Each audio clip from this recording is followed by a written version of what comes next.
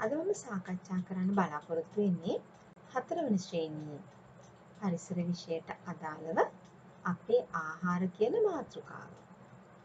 හොඳයි පුතේ. මම මේ මාතෘකාව පියවර 3කට ඉදිරිපත් කරන්නයි සූදානම් වෙන්නේ. අද මේ පළමුවෙන්න අපේ ආහාර. මම මේ මාතෘකාවට අනුව සරල ප්‍රශ්නයක් ඔයගොල්ලන්ගෙන් අහුවා. ඇයි අපි ආහාර ගන්නෙ?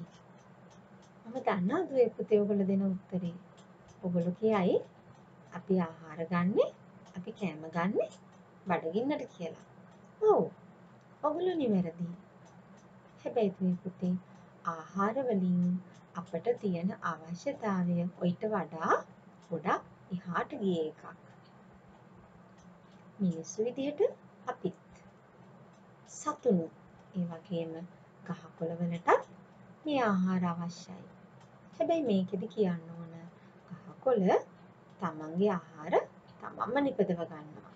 ඒ කියන්නේ දුවේ පුතේ හිරු එළිය, ජලය වගේ ඒගොල්ලන්ට අවශ්‍ය දේවල් ලැබුණම ඒගොල්ලෝ ඊටේම ආහාර නිපදවාගෙන ඒගොල්ලෝ වර්ධනය ඇති කර ගන්නවා. මෙතනදී මිනිස්සු විදියට අපි ගන්නවා සත්වමය ආහාර. ඒ වගේම තමයි ශාකමය ආහාර ගන්නවා. ඒ නිසා තමයි අපි සර්වභක්ෂක කියලා කියන්නේ. එතකොට අපි මේ ආහාර ගන්නකොට අපි ගන්න ආහාර පෝෂක ගුණයෙන් යුක්ත වෙන්න ඕන. කියන්නේ සමබල ආහාර වේලක් වෙන්න ඕන. සියලු පෝෂක ගුණයෙන් සපිරි සමබල ආහාර වේලකට අපි කියනවා මිශ්‍ර ආහාර වේලක් කියලා. අපි බලමු පෝෂ්‍යදායී ආහාර වේලක් අපිට ඕන වෙන්නේ ඇයි කියලා. අපිට ආහාර වලින් ප්‍රධාන කාර්යයන් 3ක් ඉටු වෙනවා. මෙතනින් පෙන්නනවා පළවෙනි එක ශරීර ශක්තිය ලබා ගැනීමට. බලමු මොකද්ද මේ ශරීර ශක්තිය කියන්නේ? ඕගොල්ලෝ පුංචි දරුවෝ විදිහට ක්‍රියාකාරී, දුවන්න ඕන, පනින්න ඕන, ක්‍රීඩාවල නිරත වෙන්න ඕන. ඒ වගේම විවිධ ක්‍රියාකාරකම් වල නිරත වෙනවා. ඔයගොල්ලෝ දන්නේම නැහැ. ශරීරයේ මහන්සි වෙන විදිය ඔයගොල්ලෝ දන්නේම නැහැ. ඉබේම ඒ ක්‍රියාකාරකම් සිදු වෙන්න අපිට ශක්තිය ඕන. ඉතින් මේ ශක්තිය ලබා දෙන ප්‍රධාන පෝෂක ගුණය තමයි කාබෝහයිඩ්‍රේට්. එතකොට කාබෝහයිඩ්‍රේට් වලට අයිති වෙනවා පිටි සහ සීනි. මේ කාබෝහයිඩ්‍රේට් පිටි සහිත ආහාර වල බහුලයි. ඒ කියන්නේ බත්, පාන්, පිට්ටු, රොටි, ඉන්දියාප වගේ ආහාරවල මෙන්න අල වර්ග, පතල මඤ්ඤොක්ක වගේ අල වර්ග, ඊට පස්සේ හකුරු සීනි වල කාබෝහයිඩ්‍රේට් තියෙනවා. ඉතින් මෙන්න මේ කාබෝහයිඩ්‍රේට් වලින් අපේ ශරීරයට අවශ්‍ය ශක්තිය අපට ලැබෙනවා. ඊට පස්සේ අපි යමු දෙවෙනි කාරණාවට. දෙවෙනි කාරණාව තමයි ශරීරය වර්ධනය වීම. මොකද්ද මේ වර්ධනය වීම කියන්නේ? මේ රූපසටහනේ ඔයගලන්ට පේනවා කුඩා දරුවගේ ඉඳලා එක්තරා වයස් මට්ටමක් වෙනකන් අපේ ශරීරය වර්ධනය වෙනවා. කියන්නේ ශරීරය ලොකු වෙනවා. දැන් හිතලා බලන්න ඔයගලන්ට බෑ ඔයාගේ මොන්ටිසෝරියට ඇඳපු සූට් එක දැන් අදින්න පුළුවන්ද? බෑ. ඒක මදිනේ. ඒ වගේම තමයි මොන්ටිසෝරිට ආපු සපත්තු දෙක දාන්න පුළුවන්ද? ඒකත් මදි. එහෙම වුණේ එහෙම වුණේ අපේ ශරීරය අපි ලොකු වුණ නිසා. අපේ ශරීරය වර්ධනය වීම සිදු වුණ නිසා. මෙන්න මේ ශරීර වර්ධනය සිදු වෙන්නේ ප්‍රෝටීන් කියන පෝෂක ගුණය නිසා. මොකද්ද ප්‍රෝටීන්? මෙන්න මේ ප්‍රෝටීන් සත්වමය සහ ශාකමය විදිහට කොටස් දෙකක් තියෙනවා. සත්වමය ප්‍රෝටීන් කියන්නේ මස්, මාළු, කිරි, බිත්තර, කරවල වගේ දේවල් වලින් හැදිලා තියෙන්නේ. ඒ වගේම තමයි ශාකමය ප්‍රෝටීන් පරිප්පු, සෝයා බෝංචි වගේ දේවල් වලින් සමන්විත වෙලා තියෙන්නේ ශාකමය ප්‍රෝටීන්. එතකොට මෙන්න මේ සත්වමය හා ශාකමය ප්‍රෝටීන් වලින් අපේ ශරීරයේ වර්ධනය සිද්ධ වෙනවා. තුන්වෙනි කාරණාව තමයි ලෙඩ රෝග වලින් ආරක්ෂා වීම. මේ මාතෘකාව දැන් කාලේ ගොඩක් වැදගත් මාතෘකාවක්. මේ COVID-19 කියන වෛරසයත් එක්ක අපිට දැනුණා අපි කොහොමද ලෙඩ රෝග වලින් ආරක්ෂා වෙන්නේ කියලා. එතකොට අපිට තේරුම් ගියා ප්‍රතිශක්තිය ගොඩක් වටිනවා කියලා. එයි අපි දැන් මේ ගෙවල් වලට වෙලා ඉන්නේ. අපි ඉස්කෝල වහලා පුංචි ඕගොල්ලෝ අපි හැමෝම මේ ගෙවල් වලට වෙලා ඉන්නේ. ලෙඩ රෝග වලින් ආරක්ෂා වෙන්න නේද? එතකොට හිතන්න බලන්න මේක කොච්චර වැදගත් දෙයක්ද?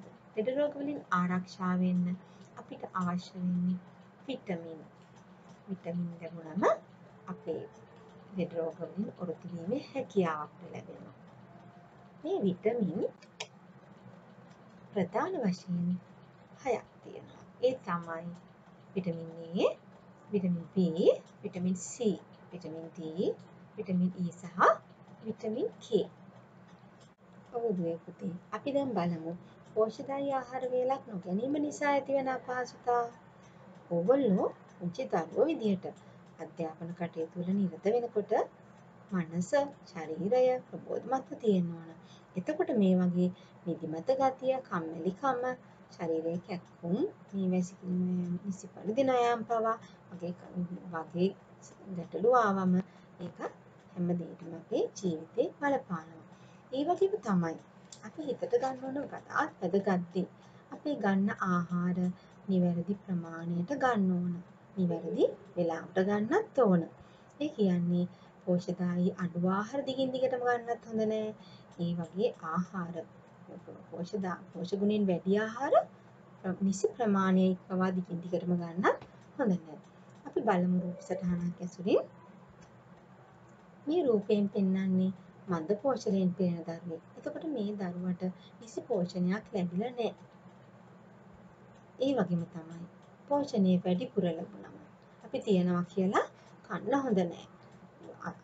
ප්‍රමාණය ඉක්මවා ආහාර ගැනීමෙන් මේ වගේ අතිපෝෂණ තත්ත්වයක් ඇති වෙන්න පුළුවන්.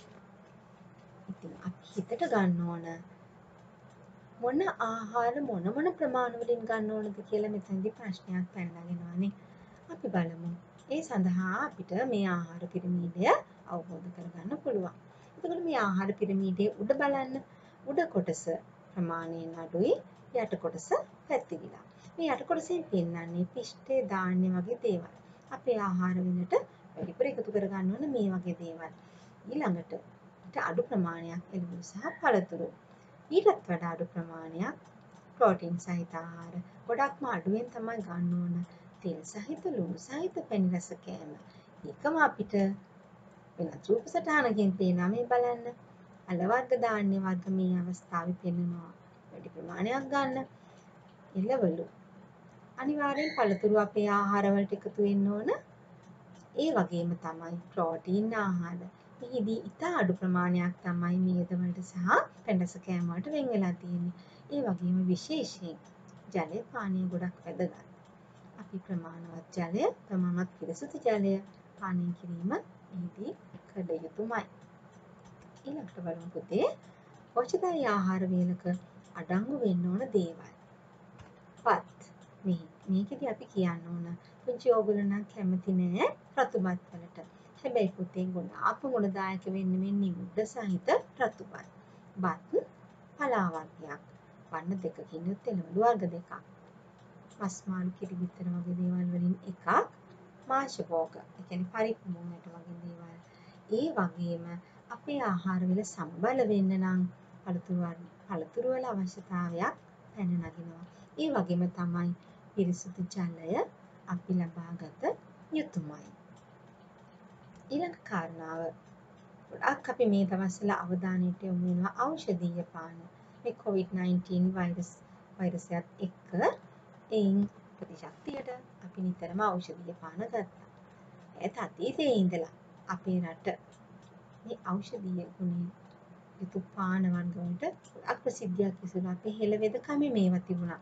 එතකොට ඒ යටතේ කැඳ, තම්බා බොන පාන පළතුරු බීම වශයෙන් කොටස් තුනකට වෙන් වෙනවා. අපි බලමු මේ කැඳ වලට හාදවාරිය, වැල්පෙනෙළ විවිධ වර්ගයේ කොළ වර්ග තියෙනවා. අපි ඒවා රූප සටහන් ඇසුරින්ම බලමු.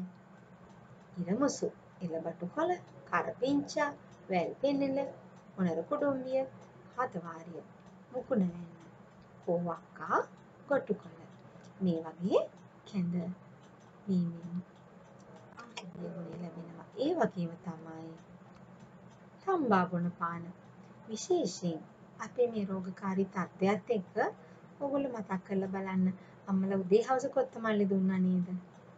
ඒක තමයි මේ වගේ වැදගත්කම දැන් තමයි ගොඩක් දුරට තේරුම් අරගෙන තියෙන්නේ. තම්බා බොන පාන වර්ග විදියට අපිට බෙලිමල්, රණවරා, කොත්තමල්ලි, ඉරමුසු, පොල්පලා හාතවාරිය වගේ ඒවා ගන්න පුළුවන්. ඒ වගේම අපි ගොඩක් කැමතියි පළතුරු බීම. පුංචි ඕගොල්ලෝ වගේම අපි හැමෝම කැමතියි. මේ පළතුරු බීම වල කැමති. අපි බලමු මොනවාද කියලා. අඹ, වැල් දොඩම්, දිවුල්, බෙලි, ගස්ලබු, ස්ට්‍රෝබෙරි, වෙරළු, කොමඩු අඹරැල්ලා වගේ පළතුරු බීම ඉතාමත් වැදගත් වෙනවා අපේ ජීවිතේට. පොදුවේ අපි යහපත් ආහාර පුරුදු ගැන දැනගත්තා. මේ පින්තූර බලන්න හොඳට. ඔයගොල්ලෝ ගොඩක් කැමතිනේ. නමුත් මේ දේවල් වලට ඔයගොල්ලෝ කැමති වෙන්නේ මේවයි පාට සුවඳ වගේ දේවල් වලට කැමති. රසයටත් කැමති. නමුත් මේ පුතේ ශනික කෑම සහ මේ කෘත්‍රිම වර්ණකාරක රසකාරක දාපු කෑම අපේ ශරීරයට ගොඩක් අහිත කරයි. මේවා පැණි රස වැඩි. වර්තමානයේ බෝවන රෝග ගොඩාක් බහුල වෙලා තියෙනවා. ඒ කියන්නේ කොලෙස්ටරෝල්, අධික රුධිර පීඩනය, දියවැඩියාව වගේම තමයි ආමාශයගත රෝග තියෙනවා. පිළිකා තියෙනවා. ඒ වගේ ගොඩක් රෝග තියෙනවා. මේ බෝවන රෝග වලින් මිය යන සංඛ්‍යාව ගැන ලෝක සෞඛ්‍ය සංවිධානය පවා කියලා තියෙනවා. මිය යන හැම 100 දෙනෙක්ටම 75ක් මැරෙන්නේ මෙන්න මේ බෝවන රෝග වලින්. ඒ වගේම තමයි අඩු වයසින් මිය යන දරුවන්ගෙන් සෑම 5 දෙනෙක්ටම එක්කෙනෙක් මිය යන්නේ බෝවන රෝග වලින්. ඉතින් කොච්චර අයහපත් තත්ත්වයක්ද දුවේ පුතේ. මේ හැම දෙයක්ම ඇති වෙන්නේ අපි ගන්නා අයහපත් ආහාර පුරුදු නිසා. ඉතින් අපි ඒක හොඳට හිතට ගන්න ඕනේ. ඒ වගේම තමයි මේ තත්ත්වය අඩු වෙන්නේ නැහැ. දිගින් දිගටම වැඩි වෙන තත්ත්වයක් තමයි තියෙන්නේ. ඒ නිසා අපි ආහාර ගන්නකොට පෝෂක ගුණයෙන් යුතු සමබල ආහාර වේලක් ගන්න එක ගැන වඩාත් හොඳට අවධානය යොමු කරන්න ඕන. පෝෂ්‍යදායී ආහාර වලට අපි යොමු වෙන්න ඕන. ඒ වගේ තමයි අපිට හානි කරන ආහාර වලින් ඈත් වෙන්න ඕන. සීන් තියන ආහාර ගත්තා කියලා ප්‍රමාණය ඉක්මවා තමයි අපි ගන්න හොඳ නැත්තේ. ඉතින් අද දවසේ අපි ඔයගොල්ලොත් එක්ක සාකච්ඡා කරා ආහාර කියන්නේ මොනවාද? ඇයි අපේ ශරීරයට මේ ආහාර ඕන වෙන්නේ? ඒ වගේම තමයි ආහාර ගන්න ඕන ප්‍රමාණය මොනවද? ඒ වගේම ආහාරවල පෝෂක ගුණ මොන විදිහටද තියෙන්නේ? ඒ වගේම බෝන ඕන රෝග ඒ වගේ දේවල් අපි අද දවසේ ඉගෙන ගත්තා. ඉතින් ඒ තුලින් අපි අයහපත් ආහාර පුරුදු වලින් වැළකීලා අපේ ජීවිතය නිරෝගී කරගන්න පුංචි ඕගොල්ලෝ මල් වගේ හෙට දිනේට මුහුණ දෙන්න නිරෝගී ජීවිතයට යහපත් ආහාර පුරුදු අපි හැමදෙනාම ඇති කරගනිමු. ඔබ හැමදෙනාට ස්තුතියි.